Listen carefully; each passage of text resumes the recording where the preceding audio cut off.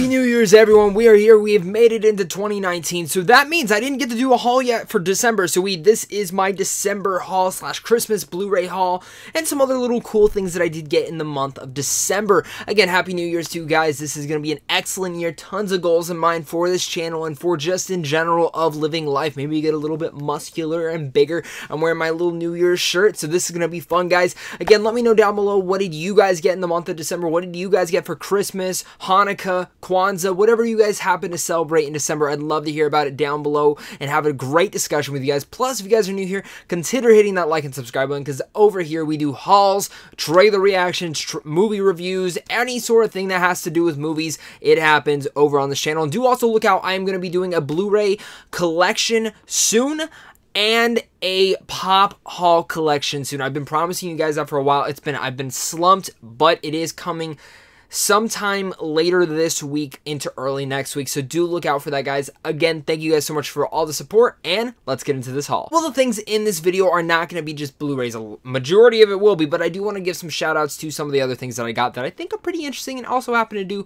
with geeky culture and movie stuff. One of them is the Wolf of Wall Street script. It was a 4-year consideration. This is really cool. And Wolf of Wall Street's my favorite film of all time, so my mom got to hook it up with that. And also the Inception shooting script. Now, I'm a big fan of Inception. I'm a big fan of Wolf of Wall Street. So getting both these scripts was kind of like a dream come true. If I'm even talking about other things that I did receive all the Preacher graphic novels. Now, I'm a big fan of the show, and I've been wanting to really get into these graphic novels, so I did get all the graphic novels, which is really cool. If you guys have been following me for a while, you guys also know that I'm a big fan of the Walking Dead graphic novels, and I finally got the rest of them, so I'm finally able to catch up on what's going on in the Walking Dead world. I'm really excited to catch up on this because, again, if you have been following me, I'm kind of a fan of the show still, and this season has really won me back, so I'm glad to be getting to these novels again and really kind of just investing myself, because I've always been a fan of the Walking Dead world and the characters within it. Of course, I have one more big book to show you guys, and that is the Avengers Infinity War art book. Now, this thing is beautiful inside. Like, I can't wait till I have my own home and I can set it out on a coffee table. When someone comes over, they're like, I want to read that, and I'm like, please read it. Please, it's beautiful. The last few things that aren't book related at all or reading material, it is this pop of an Aliens Vaulted. You can't find this pop anywhere else. It's one of my favorite pops I've found.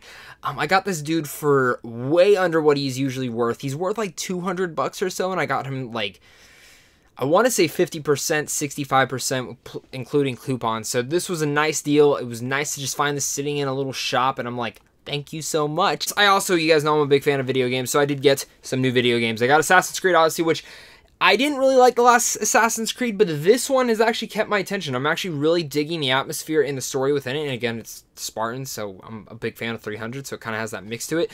I also got Super Mario Party, which Mario Party games are always fun. I got The World Ends With You, a DS game that I always wanted to play, but they finally remastered it for the Switch, so now I get to play it. They also got Super Smash Brothers. You guys, everyone knows that I love Super Smash Bros. This is easily one of my favorite games of the year so far. I have a blast with this game. I already have all the characters, and now I'm just getting real competitive with it. Got to get a bunch of friends to kick some ass in this. And then the last game that I got was probably the most surprising game, and I did not think I would be putting so many hours or being so addicted to it, but it's actually Let's Go Pokemon, or Let's Go Pikachu. It's the remastered version of Pokemon Yellow, but instead of catching Pokemon normally how you do, it's like Let's Go Pokemon on the phone. And it is very relaxing. It's easy, but it's fun and gets you into it. And it's the whole Pokemon world. Sometimes it gets a little bit intense, but you kind of find compulsive reasons, or at least I do, to catch the Pokemon and go out and hunt more and battle people. And it really is just a fun game. And this is one of the biggest surprises for me of the year. I did not think I was going to like this game as much, and I'm having a blast with it. We're getting to my Blu-rays, though, and the first Blu-rays that I got is the Iron Man Trilogy Collection. Now, I've always had these films on DVD. I've never upgraded to Blu-ray yet. I have it now, thanks to my mom. Thank you so much. And I'm a big fan of almost all the Iron Man films. I'm a fan of pretty much a majority of the MCU films. I enjoy them for aspects that they all have, and I think none of them are really stonkers yet. They're all pretty damn good, and the Iron Man trilogy is pretty good. I'm one of the minority that actually like, don't get mad at me, Iron Man 3. It's a good movie. Now on to my other 4Ks and Blu-rays that I received. So I also got Step Brothers. Big fan of Step Brothers. Had to update, had a DVD version. Now I got the 4K version. This is in my top 5 favorite comedies of all time. Love, love, love these two. Too bad Holmes and Watson was so bad. I walked out of it, if I'm being honest. Next one I got was Cabin in the Woods. Now, this is one of my favorite horror films of all time. It's finally mastered on the 4K, and man, does it look gorgeous on here. I'd only had it on DVD originally, but this is seriously one of the most unique horror films that I have watched in the last couple of years, and it's just a blast. Another film that I've been dying to watch, I have not watched yet, but is So I Married an Axe Murderer. Now, I'm a big fan of Mike Myers. He's one of my favorite comedians. I want the guy to come back into the limelight of Hollywood, make another Austin Powers man, but this is one of those films that I've heard is pretty funny, and it's one of the ones that I have not seen in his filmography, so I'm looking forward to watching this.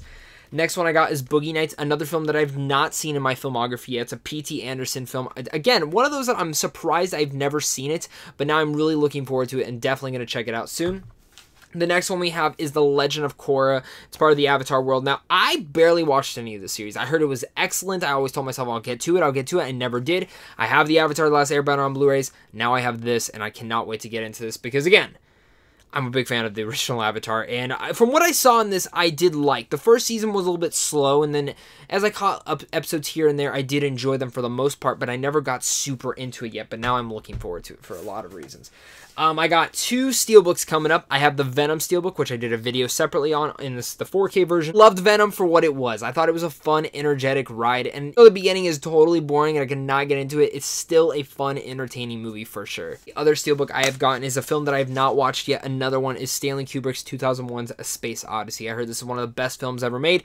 I'm definitely looking forward to this, and this steelbook is immaculate. It's seriously gorgeous, and I want to watch it now. Also picked up Crazy Rich Asians. Now, this was one of the big surprise films of the year for me. I love this film top to bottom. It warmed my heart up, made me want to get married. There's one wedding sequence in the whole film that is absolutely gorgeous cinematography, and it's just a really feel-good movie overall. Also got one of my favorite cartoons of all time, Courage the Cowardly Dog, the whole complete series. What an awesome present. My mom hooked this up to me, and I cannot wait to go back through this. I love revisiting my childhood and just showing people who have never gotten the chance to watch Courage. And even though this show did scare the crap out of me when I was younger, I'm looking forward to maybe scaring the crap out of me still. So got Molly's Game. I really have not seen this one either. This is kind of a searching theme, is that a lot of these films I have not watched yet, and Molly's Game is one of those. It's a film that for some damn reason I never got to, and I'm really excited to see Sorkin's directorial debut because I heard this film was brilliant. I also got The Meg on 4K. This was super cheap, so it was like a no-brainer to just go and get it on 4K. It was like 12, 15 bucks. I was like, hey, why not? I also picked up Black Swan.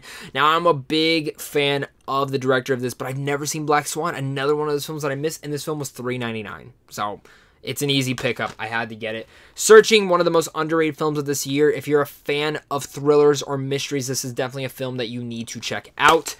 And Mission Impossible Fallout. This is one of my favorite films of the year, one of the past couple of years. I love everything that Tom Cruise does in this. Christopher McQuarrie directed and wrote a fantastic film, and this just seriously is one of the most energetic and high-octane adventures that I got.